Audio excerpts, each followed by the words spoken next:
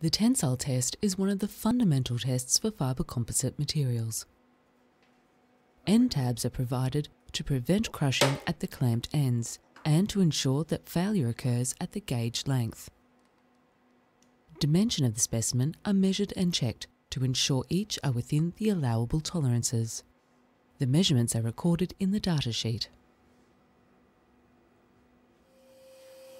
The specimen is placed in the grips of the testing machine at specified grip separation. The alignment of the tensile testing machine and the specimen are checked at the centre of the gauge length. This test measures the pulling force required to break the fibre composites and the extent to which it stretches or elongates to that breaking point. The safety screen protects from any splintering that may occur during failure. An extensometer may be used to determine elongation and tensile modulus.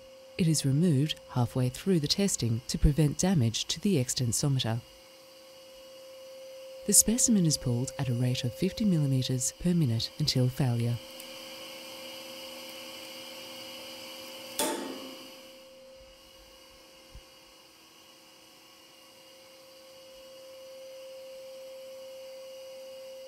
The amount of stress applied is automatically plotted against strain to produce a stress-strain diagram.